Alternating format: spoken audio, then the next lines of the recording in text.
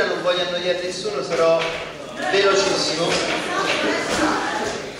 e vi dirò che fondamentalmente il concerto di stasera è un concerto ragionato, ossia quello che loro faranno sarà cantare delle canzoni, suonare delle canzoni che sono legate a un repertorio molto preciso, particolare, che è quello dell'inizio Novecento, il periodo in cui l'Irlanda, grazie alla partecipazione di persone come James Connolly, si sviluppa un'idea di sindacato, si sviluppa una coscienza operaia, una coscienza di classe. James Connolly è fra gli agitatori che più di altri interviene in questo senso, e in quel periodo, fra le altre cose, il movimento del sindacato fa proprio quella che è una tradizione, quella del canto. La ricerca di Matt Callahan, che vi presento stasera, si concentra proprio su quel repertorio musicale. Canzoni spesso con basi classiche, con basi tradizionali, con basi comune, con argomenti legati appunto alla lotta per il diritto al lavoro, alla casa, e in quello stesso periodo ovviamente questa lotta si interseca e va spesso a confondersi con la resistenza contro il cosiddetto gioco britannico. Quindi diciamo che l'Irlanda in questo periodo è un vero e proprio laboratorio coloniale, come è sempre stato nella storia, ha sempre prefigurato i tempi, si va creando una situazione che, approfittando anche delle debolezze di una nazione che è quella inglese coinvolta nella prima guerra mondiale, quindi distratta, quindi appesantita, affaticata da...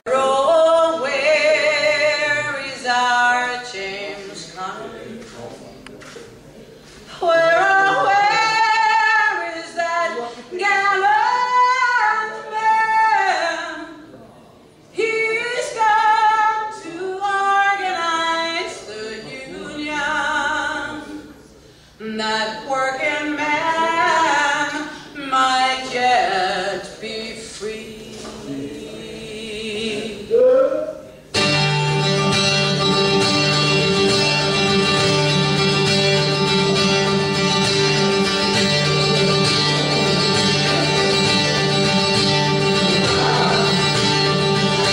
Comrades clasp hands, the tiny man, this night we spend enjoying the jovial word round festive board, been carking care destroying. Liquor this night shall sparkle bright with homage paid to beauty, and brave men who off conflict knew will take a rest from duty, then fill a cup with liquor, a pledge every man his neighbor, that in the light of truth will fight to win the world for labor. Comrades, the tears I've bled through years have shed their white robe over, have taken root, and soon that fruit our tyrants shall discover.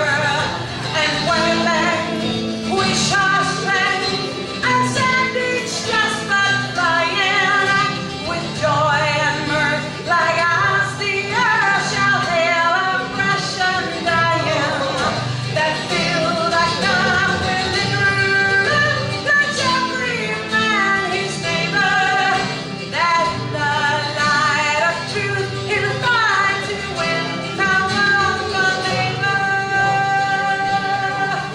Who with zest can laugh the best, but he who laughs the longest.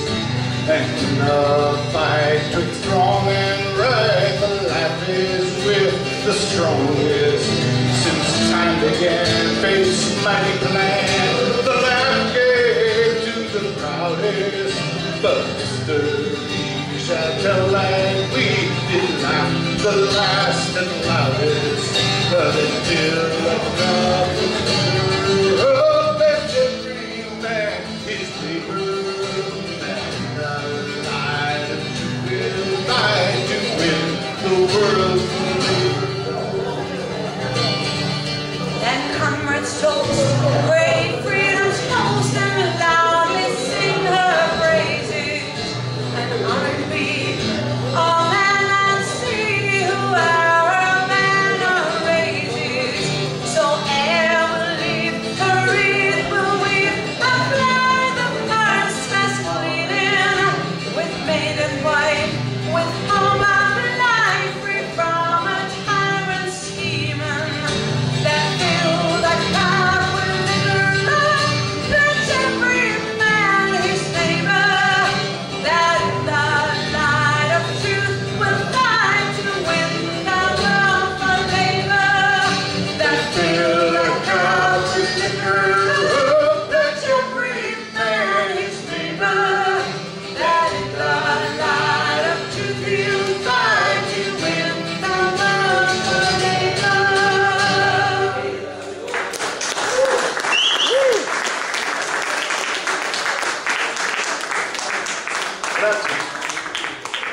next song, very quickly, is one of the better known James Connolly songs.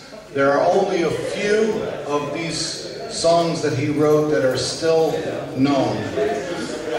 This is one of them, and it's called Be Moderate, or We Only Want the Earth. Ok. Quindi la prossima canzone è una delle poche rimaste conosciute. Be Moderate, come lo possiamo tradurre? Sì, moderato, ovviamente il titolo è... Vogliamo solo la terra. Moderato. Che fra l'altro vogliamo soltanto la terra, ha dato il là all'altra rivendicazione, il pane e le rose che tutti conoscete, immagino, no?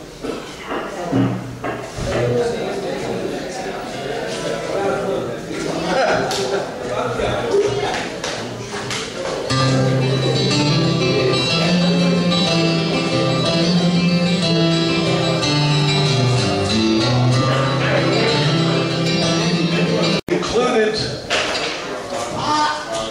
on the CD, we included songs that were about Connolly, not by James Connolly. Nel CD ci sono canzoni non scritte da James Connolly, ma scritte da altri che parlano di James Connolly.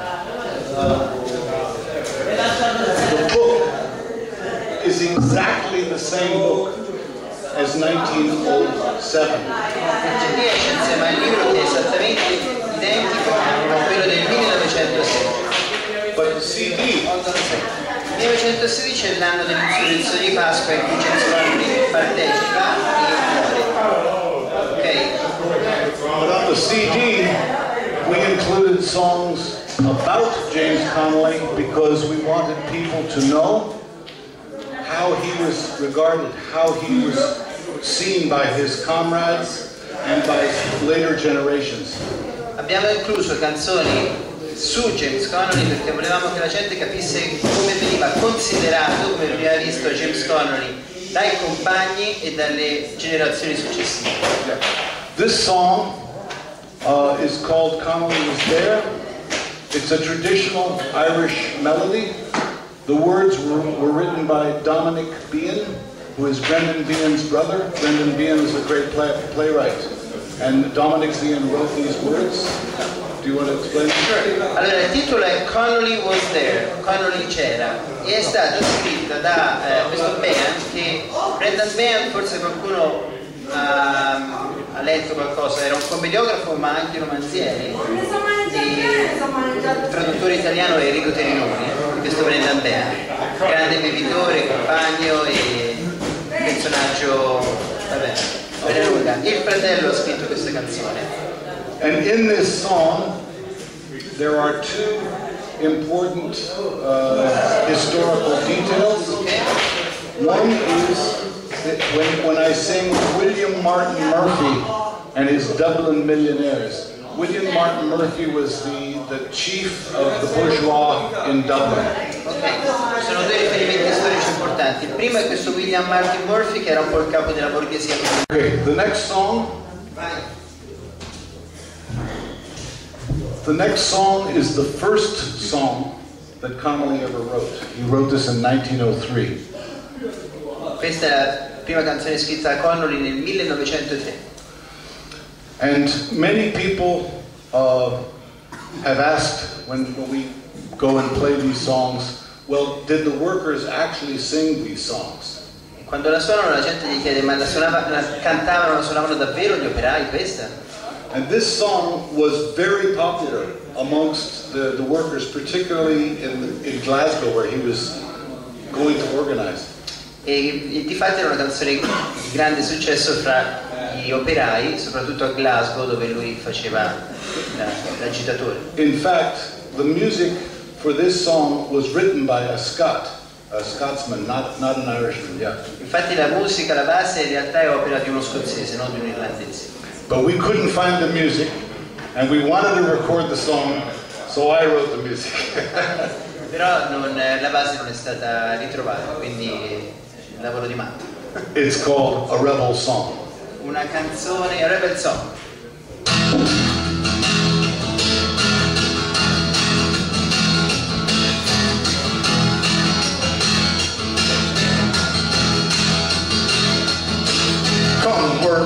sing a rebel song, a song of love and hate, of love against the lonely and of hatred to the great. The great who trod our fathers down to steal our children's bread, whose hand of greed is stretched around the living and the dead. Then sing a rebel song as we proudly sweep along, when the age-long unity that makes for human tears. Our march is nearer with the setting of the sun, and the tyrant's might is passing with the passing of the years. We sing no song of wailing, no song of sighs or tears. High our hopes and stout our hearts and banish all our fears. Our flag is raised above us so that all the world may see. 'Tis labor's faith and labor's arm alone can labor free. Then sing our rebel song as we proudly sweep along, when the age-long unity that makes for human tears. Our march is nearer with the setting of the sun, and the tyrant's might is passing with the passing of the years. Hey, hey!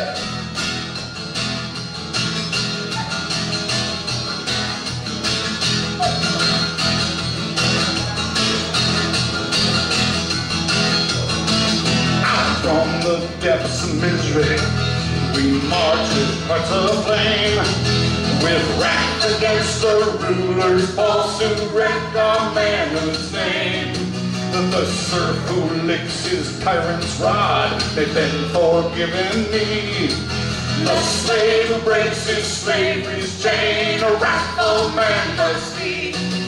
Then sing our rebel song as we proudly sweep along, when the age-long tyranny that makes for unity.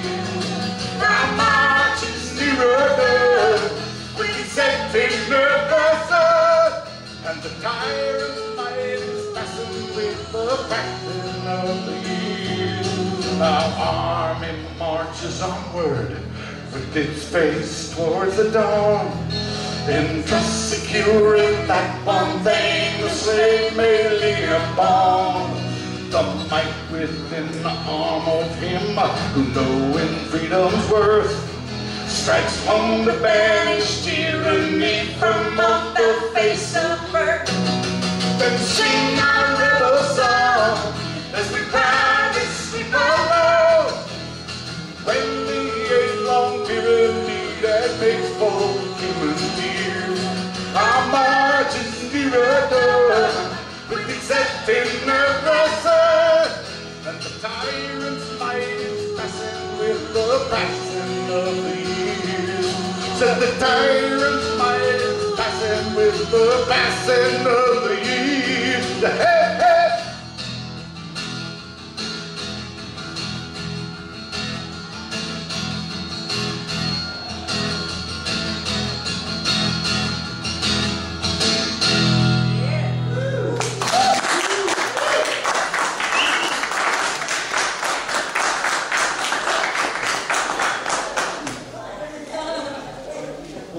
The next song is the only song that Connolly wrote using the Irish language.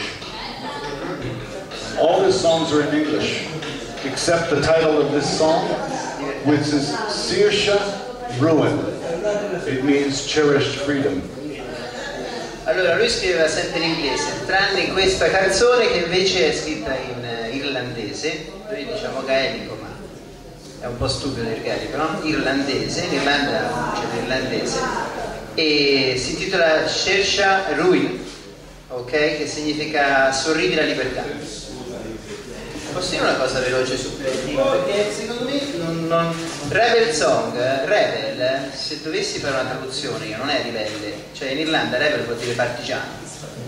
I Rebel Song sono quelli che cantavano, quelli che hanno fatto la guerra di indipendenza no? Il filone di resistenza, il rap è la canzetta, diciamo. Questo per un adeguamento culturale, perché il ribelle insomma è quello che mandava, no? Questa è una cosa un po' diversa, più seria. Yeah. Thank you. Caesar Ruin.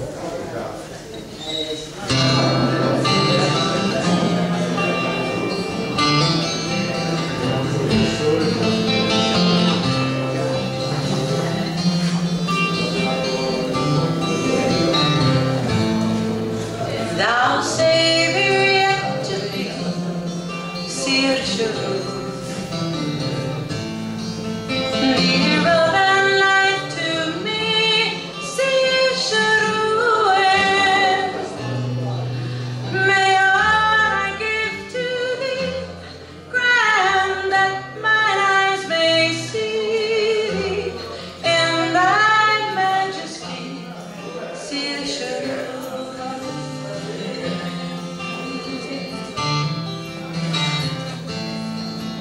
Our heart was a traveling past CSOA, long held in bondage fast CSOA.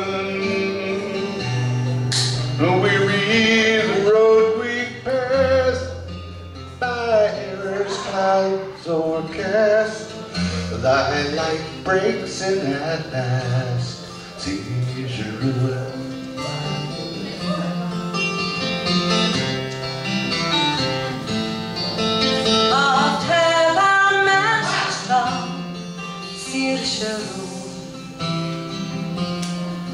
Gleefully thy glory sang, CSOA.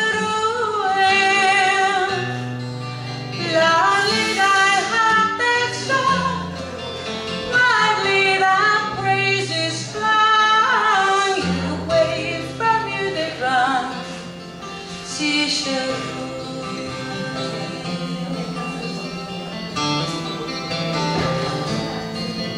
Long have we sought thy light, CSOA. Through oppression's darkest night, CSOA.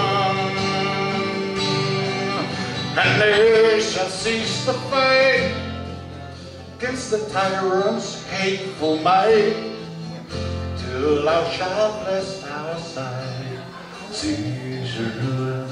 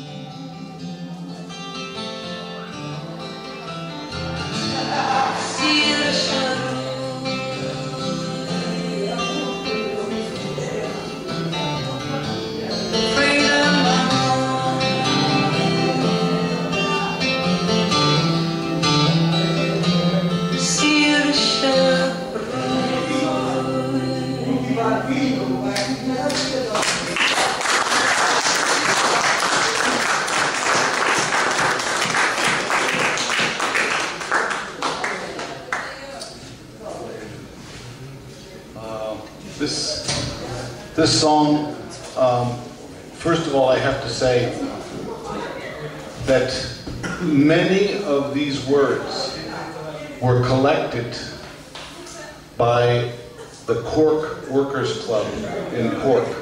They were found not in a songbook, but they were found in periodicals that were left, just abandoned in the library.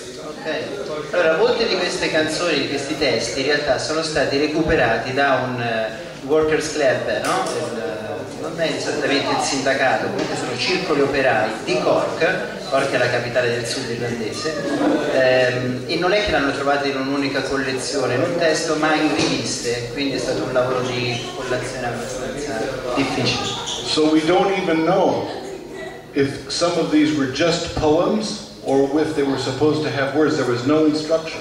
Ok, quindi è persino incerto sapere se erano veramente semplicemente poesie o testi di canzoni. But this poem, When Labor Calls, was so beautiful that we had to put music to it. Questa, When Labor Calls, quando chiama il labor, labor sapete, labor è l'idea di lavoro dal punto di vista di sinistra, no? È talmente bella che era impossibile non musicarla.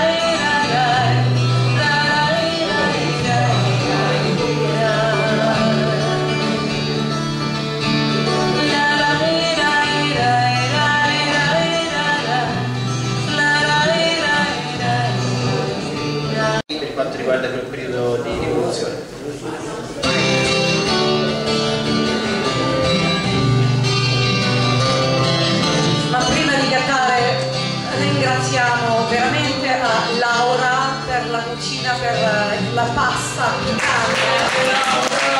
Grazie Laura. Brava Laura!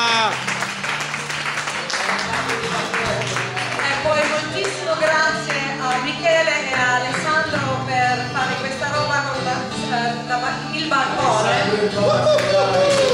Grazie. E poi l'ultimo ma più importante a te Luca per anche traduire, no? Gianluca, sì, Gianluca mi ha preso per un giro qui nella mole e poi Andrea per traduire tutto stasera, molto grazie.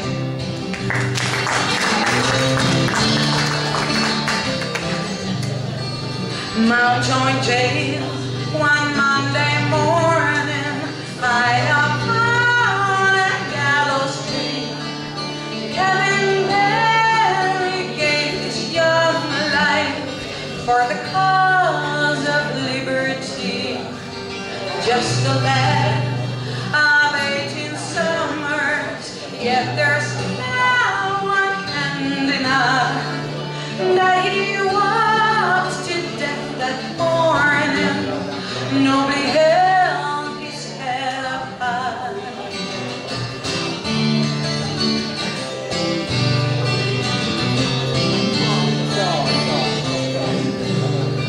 Shoot me light